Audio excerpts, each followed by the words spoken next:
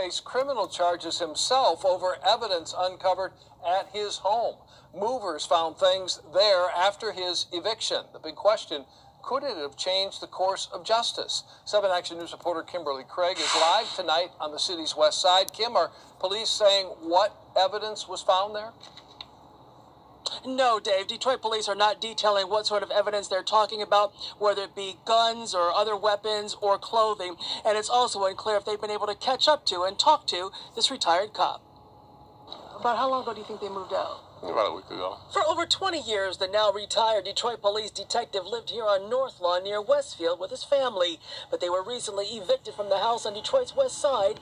And yesterday, as movers were emptying out the place with a court bailiff, they found evidence and information on homicides in what's been described as a locker. With a whole bunch of cops. Around about 5:30 in the evening, they gathered out there. And before that, you had the officer from the court and his men cleaning out the house. Police were notified, and the evidence that was discovered was secured, and a criminal investigation was launched. We hope that's not going to compromise no homicide cases, Absolutely. Yeah. Now, why he kept the files, I have no idea. Police say the detective left the homicide unit in 2009, and he retired from the department a few years later.